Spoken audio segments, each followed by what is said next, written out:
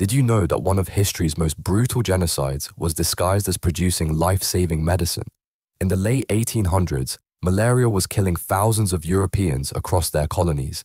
The cure was quinine, extracted from cinchona trees in the Belgian Congo. King Leopold II controlled this trade, and Europeans saw it as a humanitarian mission. But the reality in Congo was pure horror.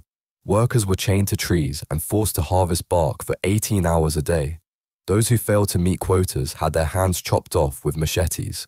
Children watched their parents die from exhaustion while producing medicine to save European lives. The psychological terror was deliberate. Severed hands were collected in baskets as proof of punishment. Mass graves filled with plantation workers who collapsed from starvation and beatings. An estimated 10 million Congolese died producing this life-saving drug. Europe celebrated quinine as a medical miracle while ignoring the genocide that created it. The medicine that saved European lives cost more African lives than both world wars combined.